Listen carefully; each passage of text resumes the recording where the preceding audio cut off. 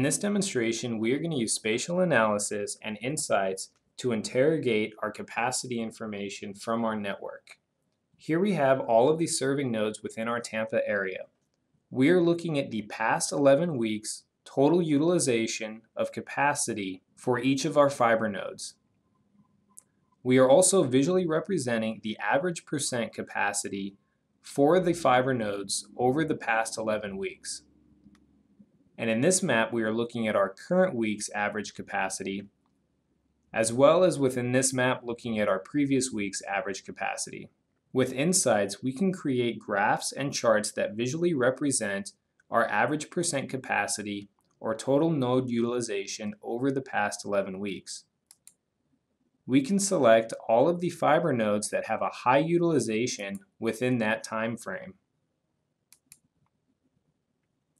We can also select individual serving nodes and take a look at the statistics regarding that particular node's bandwidth information. Here we can see that the current week capacity is at 71%. The previous week's capacity was at 76%, and the average capacity is at 72%. Now I want to add an additional layer of information so I can interrogate our data even further. So what I want to do is add trouble ticket information to insights and compare that with our current high utilized serving nodes. So dropping our trouble tickets onto a map, we can now visually represent all of the trouble tickets reported within the last month. What I want to do is change the symbolization from points to a heat map so I can better visually represent all of the trouble tickets being reported within our network. Now I want to take these trouble tickets and spatially aggregate them to our serving nodes so we can get a total sum of all of the trouble tickets being reported by each fiber node. So taking our Tampa nodes, creating a new map, we can then take our trouble ticket information, drag it onto that map, and perform a quick spatial aggregation. I want to perform that spatial aggregation by summarizing all of the trouble tickets within our fiber nodes.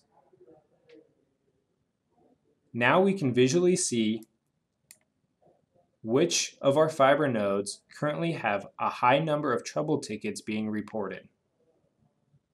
Now I want to take a look and see if we have any spikes in bandwidth this week compared to the average.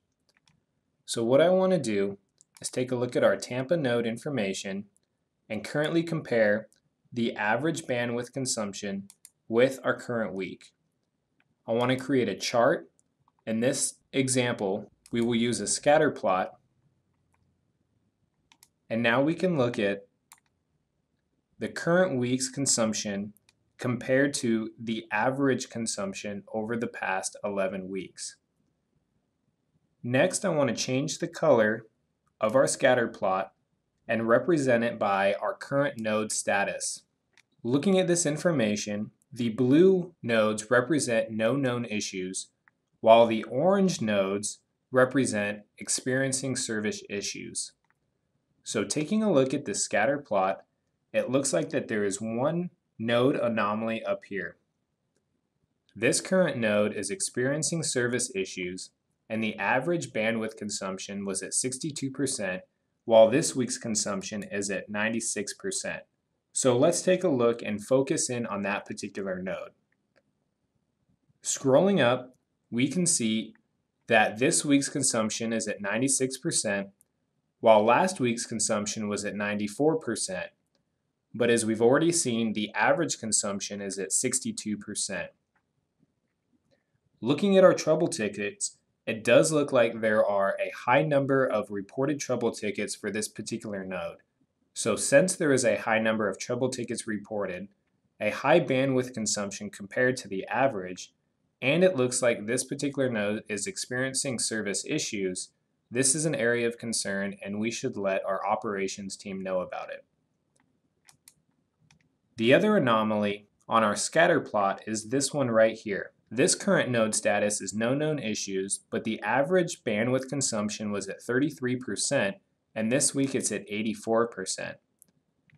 Selecting that particular node, we can zoom in and take a look at exactly where that node is. And here we can see that the average this week is at 84%. The previous week was 72%, but again, the average is only 33%. Looking at our trouble tickets, it doesn't look like that there are any trouble tickets reported for this particular area. Zooming in further and doing some additional research, we know that this particular area is the University of Tampa, and 2 weeks ago, students reported back to school for the fall semester. So this explains the increased spike in bandwidth consumption for the past 2 weeks.